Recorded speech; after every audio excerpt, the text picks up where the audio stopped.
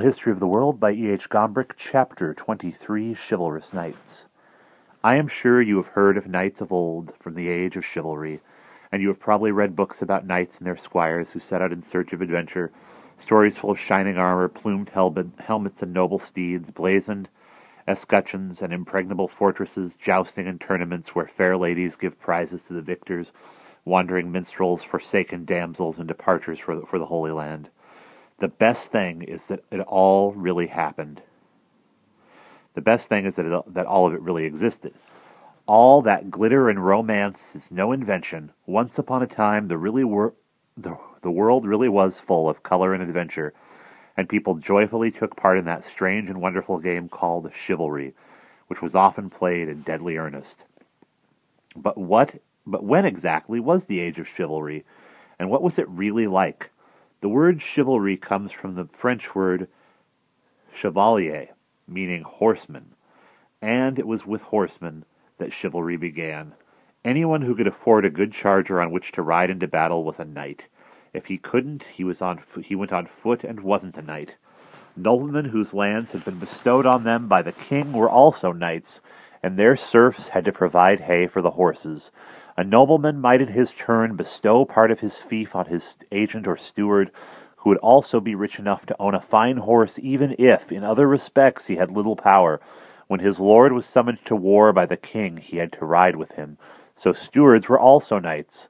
Only peasants and poor servants, farm lads and laborers, who went on to war on foot, weren't knights. It all began around the time of the Emperor Henry IV, that is to say, about the year 1000, and it went on for several centuries in Germany, in England, but above all in France. However, these knights weren't yet knights as you or I would imagine them. That only happened gradually. First, the princes and nobles set about building themselves great fortresses that were intended to be secure against all assault. These could still be seen today in hilly places or standing proud and defiant on sheer cliffs, but with only one approach, along a tiny narrow track. Before you reached the castle gate, there was usually a wide ditch or moat, sometimes full of water. Over the moat was a drawbridge with chains on either side to haul it up at any moment. When the bridge was raised, the castle was secure and no one could get in. On the other side of the ditch were thick, strong walls with loopholes to shoot arrows through and holes for pouring boiling pitch down on the enemy. The walls themselves were topped by tooth-like battlements, behind which you could hide to spy on the enemy. Within this thick wall there was often another one, and sometimes even a third before you reached the castle courtyard. The courtyard then gave access to the rooms where the knight lived. A hall with a fireplace and a fire was reserved for the women, who were not as hardened to discomfort as the men. For there was nothing comfortable about life in a castle. The kitchen was a soot-blackened room where meat was roasted on a great spit over a crackling log fire. Apart from the rooms for the knights and their valets, there were two others: the chapel, where the chaplain held divine service, and the keep. The keep was a massive tower, generally the heart of the castle, where stores were usually kept, and in which knights took refuge once their enemies had been overcome. I read that wrong. And in which knights took refuge once their enemies had overcome the mountain, the moat, the drawbridge, the boiling pitch, and the three walls, at which point they were confronted by this mighty tower, where the knights were often able to hold out until help arrived. And of course, we mustn't forget the dungeons. These were cramped and freezing cells in the depths of the castle into which knights threw their prisoners. There they were left to languish in the dark until they died or were ransomed for a vast sum. You may have seen one of these castles, but the next time you do, don't just think of the knights in chainmail who lived there. Instead, take a look at the walls and towers and spare a thought for the people who built them. Towers perched high on tops of mountain crags, walls hung between precipices, all made by peasant serfs, men deprived of liberty, bondsmen as they were called, for it was they who had to split and carry the rocks, haul them up and pile them on top of each other. And when their strength gave out, their wives and their children had to take over. A knight could command them to do anything. Better a knight than a serf any day. Sons of serfs became serfs, and the sons of knights became knights. It wasn't so very different from ancient India and its castes. At the age of 7, a knight's son was sent away to another castle to learn about life. He was called a page and had to serve the ladies, carry their trains, and perhaps read to them aloud, for women were rarely taught to read or write, whereas pages usually were. On reaching the age of 14, a page became a squire. He didn't have to stay in the castle and sit beside the fire anymore. Instead, he was allowed to accompany his knight when he went hunting or to war. A squire had to carry his knight's shield and spear and hand him his second lance on the battlefield when the first one shattered. He had to obey his master in all things and be true to him. If he proved a brave and loyal squire, he in his turn would be dubbed a knight at the age of 21. The ceremony for dubbing was a very solemn one. The squire first had to fast and pray in the castle chapel. He also received communion from the priest. Then, in full armor, but without his helmet, sword, or shield, he knelt before 2 witnesses, his lord, who was to dub him a knight, and tapped him on each shoulder and on the neck with the flat blade of his sword, while reciting the following words: "In the name of God and Mary his mother, accept this blow and never another. Be upright, true, and brave, better a knight than a slave." Only then was the squire allowed to rise. He was a squire no longer. He was a knight who might now dub others knights, whose shield now bore his coat of arms, a lion, a leopard, or a flower, and who would usually choose a fine motto or device to live by. He was solemnly presented with his sword and helmet. Golden spurs were fitted on his boots, and his shield was set on his arm. Off he rode in his bright-plumed helmet, with his mighty lance and a scarlet cloak over his chainmail, accompanied by his own squire to prove himself worthy of his knighthood. From all this solemn ceremony you can see that a knight was by now something more than just a soldier on horseback. He was almost a member of an order, like a monk. For to be a good knight, bravery was not enough. A monk served God through prayers and good works, and a knight served God through his strength. It was his duty to protect the weak and defenseless, women and the poor, widows and orphans. He was only allowed to draw his sword in a just cause, and must serve God in each and every deed. To his master, his liege lord, he owed absolute obedience. For him he must risk all. He must be neither brutal nor cowardly, and in battle must only fight man to man, never 2 against 1. A vanquished opponent must never be humiliated. We still call this sort of behavior chivalrous, because it conforms to the knight's ideal. When a knight loved a lady, he did battle in her honor, and went in search of adventures to win fame for his beloved. He pronounced her name with reverence and did everything she asked. That, too, is part of chivalry.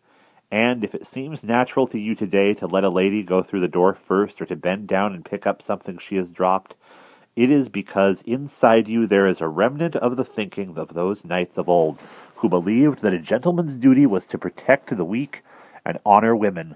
In peacetime, too, a knight would demonstrate his courage and his skill in games of chivalry known as tournaments. Knights from many countries gathered to test their strength at these war games. Dressed in full armor, they galloped toward one another at full tilt, each doing his best to unhorse the other with his blunted lance. The lady of the castle presented the winner with a prize, usually a garland of flowers. To please the ladies, a knight had to do more than shine at feats of arms. He had to behave in a moderate and noble manner, not curse or swear as soldiers usually did, and master chess-playing and poetry and other arts of peace. In fact, knights were often great poets who wrote songs praising the women they loved, telling of their beauty and their virtue. They also sang of the deeds of other knights of the past. There were long stories in verse telling of King Arthur and the Knights of the Round Table, of Percival or Parzival, of Lohengrin, and the quest for the Holy Grail, the cup that Christ drank from at the Last Supper, of the unhappy love of Tristan and Isolde, and even stories about Alexander the Great and the Trojan War. Minstrels wandered from castle to castle, singing of Siegfried the Dragon Slayer, and Theodoric, king of the Goths, who became Dietrich of Bern. These songs, sung in Austrian at the Danube at that time, sung in Austria on the Danube at the time, are among the earliest we know, because those transcribed under Charlemagne have all been lost. And if you read the story of Siegfried in the Song of the Nibelungen, you will find all the ancient Germanic peasant warriors behaving like true knights. Even the terrifying Attila the Hun, solemnly celebrating his marriage to Siegfried's widow, Kriemhild, in Vienna, is portrayed as a noble and chivalrous thing. As you know, a knight's first duty was to fight for God and for Christendom, and it wasn't long before they found a wonderful opportunity to do so. Christ's tomb in Jerusalem was, as was the whole of Palestine, in the hands of Arab unbelievers. So when reminded of their duty to help liberate the tomb by a great preacher in France and by the Pope, whose victory over the German kings had made him the mightiest ruler in Christendom, Christian knights in their tents in their tens of thousands cried out enthusiastically, "It is God's will! It is God's will!" Under the leadership of the French king, Godfrey of Bouillon, a great army set off along the Danube in 1096, first to Constantinople and then through Asia Minor toward Palestine. These knights and their followers had crosses of red material stitched to their shoulders and were called crusaders. Their aim was to liberate the land in which Christ's cross had once stood. When, after long years of battles and unimaginable hardships, they finally reached the walls of Jerusalem, it is said they were so moved by the sight of the holy city, which they knew from the Bible, that they wept and kissed the soil. Then they besieged the town. It was valiantly defended by Arab soldiers, but eventually they took it. Once inside Jerusalem, however, they behaved neither like knights nor like Christians. They massacred all the Muslims and committed hideous atrocities.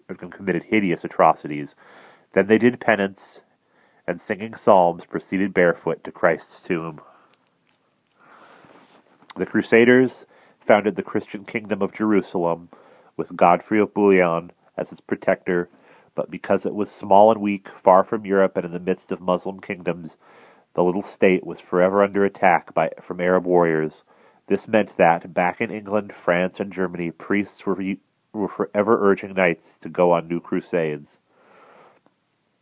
Not all of these were successful. However, one good thing came out of the crusades, although it wouldn't have pleased the knights at all. In the distant Orient, the Christians discovered Arab culture, their buildings, their sense of beauty, and their learning.